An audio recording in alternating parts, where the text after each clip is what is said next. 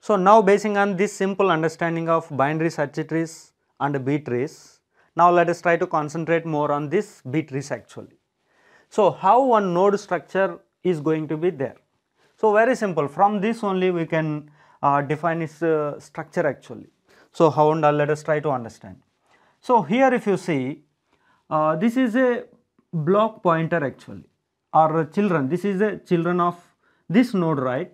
So that we are going to take. So you can see, for example here how many pointers you can give, that means maximum children allowed how many, 3 nodes actually.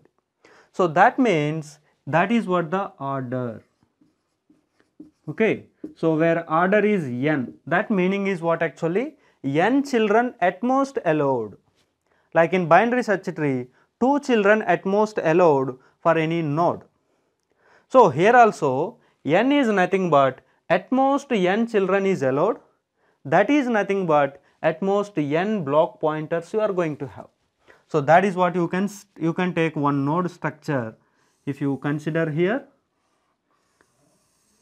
So here if you see, for example I am going to take like this, so pointer 1, and then here I am going to take pointer 2, and here I am going to take pointer 3, okay. So like this you can have here pointer n. So before that you may have pointer n minus 1. So this is n minus 1, okay. So that is what you can observe that. So pointer to a children actually, so pointer to a children, that is nothing but pointer to a block actually. Now if you see internally what you must have here, so that is what saying that this is the key, right? So that means you are going to have here key. So that part if you see here, we are going to have a key K1, and where this key, that means where this particular file is existed, that is what data pointer.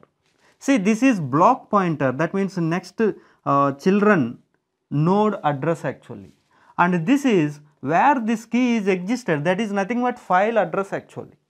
So file key actually. So that file where it is physically existed in the memory, that address you are providing immediately after that. So that is what we are going to take PR1. So that means data pointer this one, or record pointer you can say, whatever that. So the simply where this file is existed.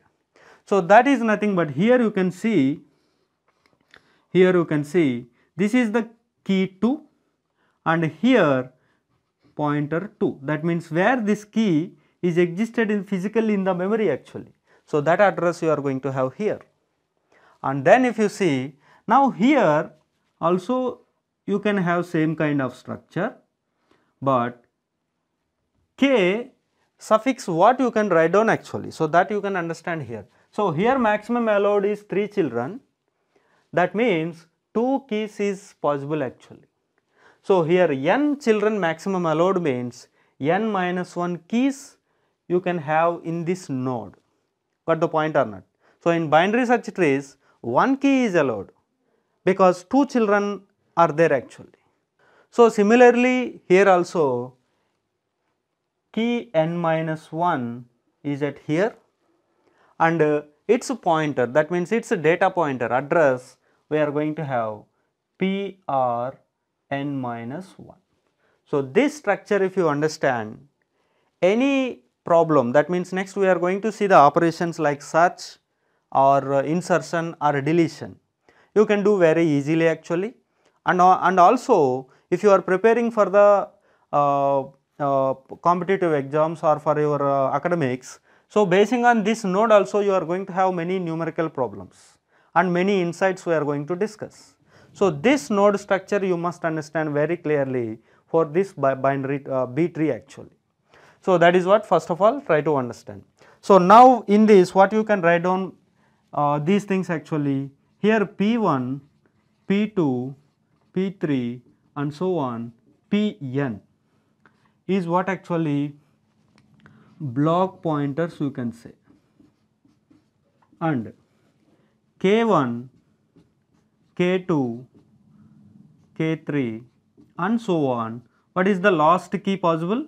Kn minus 1 actually. So, these keys, these are actually keys, and also relation among these things is what actually. So, that is very important. K1 is definitely less than K2, K2 definitely less than K3, that is definitely less than next key, like that Kn minus 1, because it is also a one kind of binary search tree, right? So, that is why you can observe that key 20 is less than key 230 actually. Got the point? So, that is what the relation among these keys actually. And then if you see PR1 and PR2, PR3 and so on, PRN minus 1. So, these things you can say data pointers. See, these names may be differ, but concept is same. So, some places we can call block pointer, some place tree pointer or a children address. So, like that different names are there, but concept is same. And of course, these are keys, and here data pointer or record pointer, ultimately where that particular file is existed in the memory physically, that address you are providing in this form. Okay.